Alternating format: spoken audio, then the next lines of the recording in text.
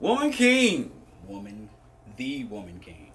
I have watched several reviews, and I have also noticed that there are several people that I normally watch for reviews just for background noise, but several people that I normally watch for reviews who have not done a review on The Woman King, and they are usually up on reviews before we see it, or at least right at that date. Were these movies that they usually see majority white cast? I'm just gonna say some of these Mile Toppers is based in Austin, and so they were majority.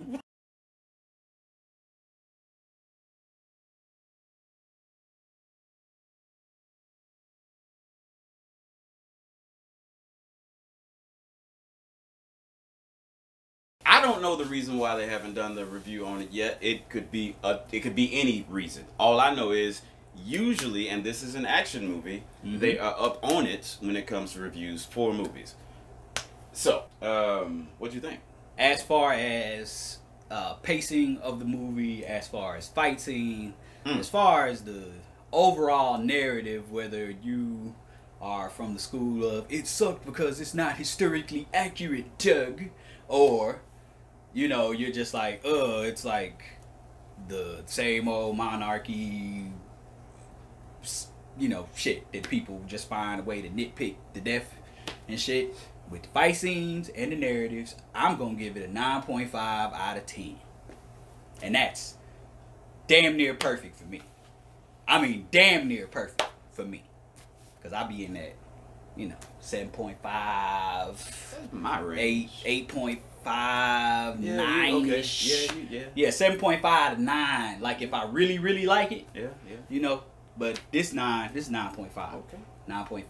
That's high as, that's a half point away From perfect. Let me tell you something about The Woman King. I saw my family on screen. You got a main character who does not look like no traditional, she ain't Anna Damaris or whatever the hell her name is, who did a great job in fucking No Time to Die. She ain't the girl from Prey. She ain't Gal Gadot. My family is on screen. And that's just beautiful. That was beautiful to see. Okay? And then you got the fighting in this movie. Now, Shout out to 8711. is that okay? Looking back at Prey, hey, and I ain't even, okay, let's throw two in there. Let's throw a man and a woman in there. Looking at Prey, looking at John Wick. All right, let's look at both of them, okay? This movie's better than both of them. Fight choreography wise, everything else, hey, that's subjective. Fight choreography wise, objectively, fight telling the story, Woman King is better than John Wick and Prey. I'm gonna tell you why. In Prey, you see, I can't remember that girl's name, but her name was Naru or something in the movie, and she goes from absolutely nothing to Winter Soldier and beating up, 6, 7 people at the same time. John Wick goes from chilling in his house to you killed my dog, and now Winter Soldier. To do the shit that he does in that movie, I need to see scenes of him smoking crack, doing cocaine, in order for him to keep going the way he's going, or or at least every time he's not doing that, I need to see him on a treadmill. I need to see him hitting the bag. I need to see him doing something that makes me believe he could be a Winter Soldier. Naru, same motherfucking thing. All right, got me now. My voice is doing the Richard Pryor shit. But in The Woman King, you see them beat ass, and it's more grounded than Winter Soldier when they beat ass, so it's even better. But how does she do that? Around the movie 5 minutes, you see her training. They didn't do the 80s training montage. They made the training a part of the movie. Yep. So it's a part of the narrative. It's a part of the character development where you see. And then it's like you can have your arguments with that shit too. It's like, oh man, well they came in there 3 days ago and then they learned how to kill grown ass men in 20, 30 minutes if you put everything together.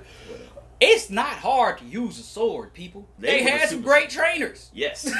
You know what I'm saying? But it don't take that long, folk. It don't. If y'all would show y'all behinds up to class, Saturdays, I enjoy seeing my family on screen. I learned how to fight from a lot of different places, but guess what one of those places was? My damn cousins. And 90% of my cousins are female. The only cousin I had that was a male was 2 days away. So when I was training to fight with my cousins, I was training to fight with my female cousins. Get kicked and slapped and just, and made fun of. Okay? In a cousinly way. Like they did in the movie. Okay, so and also what I love is, okay, the girl that goes, the main girl, the main little girl, the young girl that goes there to learn to train and stuff, right? She has it's not even a rival. Like, this movie has a lot of cliches, and you can compare it to a lot of things. Just like I say Black Panther is basically Rocky 3, and you look at the freaking, hi auntie, that scene is Clubber Lang coming up to the podium and saying, why don't you fight me then? Why don't you fight me then? Hey woman, same scene. Black Panther loses. I never looked at it like that, but yes. Black Panther loses his first fight. Rocky loses his first fight with Clubber Lang, Mr. T. Because he was soft. Somebody died. Who died? Mickey, because Mr. T pushed him. Killmonger killed Zuri. Bam. And then who does he end up on the front doorstep of? His arch rival. Apollo Creed is the person who trains Rocky to go and beat Mr. T. I don't need to say no more. But I am gonna say, I never looked at it like that. High five, man. Damn, you old. This movie has a lot of cliches, but it doesn't use any of the cliches that usually piss me off, because she had what could have been a rival in the movie, and in the typical movies, there's always a rival. Even the little cute girl with her hair was like, the Molly girl. She didn't do the thing where she sucks at everything, and then at the end she just happens to be better than everybody else. No. She started training, and the girl who was better at certain stuff than her, they still helped each other in the movie. And when she was able to she beat her in that race. Yeah, they were still cool. It was sibling rivalry. Yes, that's what it was. And so remember that one girl that was actually a little older, that had already gotten blooded and already had her uniform on. She was like, "You this, and this, and this," and you could tell she was she was new. She had just been introduced. She had just been taken in officially, but she still had beef with that little girl because they were from rival sets, basically, right? And then when she crossed over, and she, what happened on the battlefield happened on the battlefield. She was standing right next to her. That was her sister. And that happens within our community a whole lot. Like, we take in people that would normally hate us. I didn't like this motherfucker. Fuck this dude. But I love him. Brothers, I love him. I don't like him, but I love him. Touch him if you want. Touch him if you want to. Be the last goddamn thing you do. It brought tears to my eyes several times in this movie. The fight choreography brought tears to my eyes because it actually told a story. It wasn't just suddenly I'm the Winter Soldier. Right. And every time I see that in a movie, I be wanting to ask like fucking Zool and shit. Are you a god? No. Why are you fighting like one then? Alright, so she gets stabbed in the arm. She fighting a dude that's twice her size. Yeah, but it didn't last long after she got stabbed in the arm. Not to mention, she got that mother protecting her child strength kicking in. Okay? I'm gonna let that shit go. I'm gonna let it go. It works for me, Jack. And then when you see her child come up, oh, when the child came up and started just killing folk, and she just sat there and watched. Get him! That's my baby. Oh. That's my baby. Oh. Piggybacking off that, there haven't been too many movies where I've seen, because again, it's been done the whole you're my child. Yeah.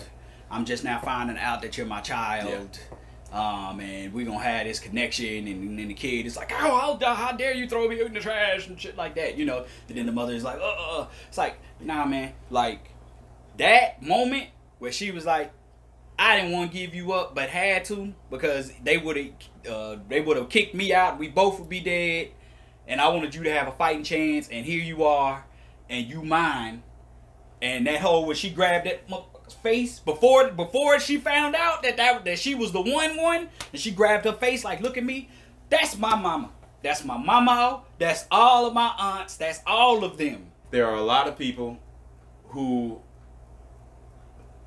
may not be the same from the same culture, may not be black, that may like this movie but not come fully around to liking it the way we like it, because maybe the cultures are different, and I can completely understand that.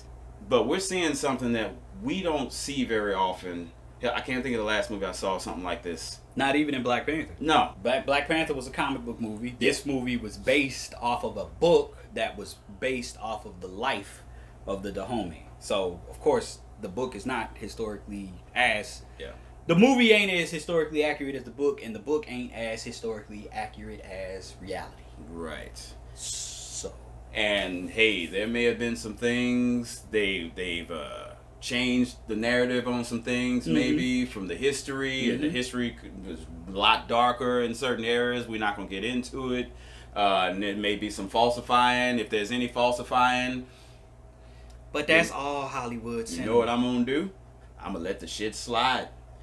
This is, and just, you know, hey, strike one.